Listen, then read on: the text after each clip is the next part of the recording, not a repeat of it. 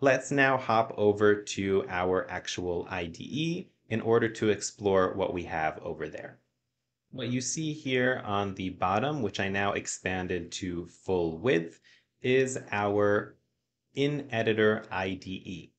So let's take a look at it and see what it includes. First of all, you can see here that we have one tab open. That is the page code for the home page, and you can identify which page it's related to with the word here that says home.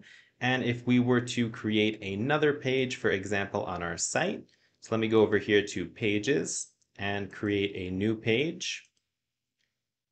And we'll just leave it with the name New Page. You can see here that when I navigate to the new page, it opens up the page code for that page. And we can only have one file of page code open at the time. We can have multiple backend files open at a time, but only one page code file.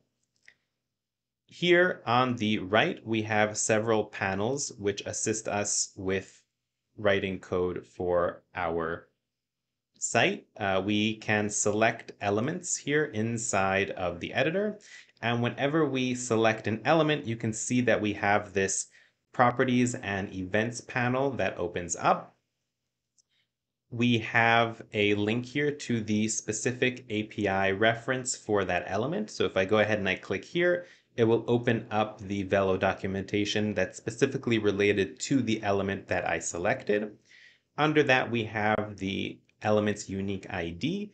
Wix will assign generic IDs whenever you add a new element to your canvas, but whenever we are writing code, our best practice will be to change the ID to something that is easily identifiable and can be associated with the element so that when we're looking for it in our code, we won't have to look for section 4, 5, 1, 2, 3, 4, and instead we can look for home section, top section, middle section, something that is a lot more understandable to human beings.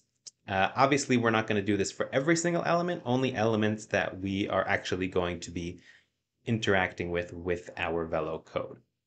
Under that, we have our default values for hidden and collapsed. So if this element starts off as either hidden or collapsed, then we would click one of these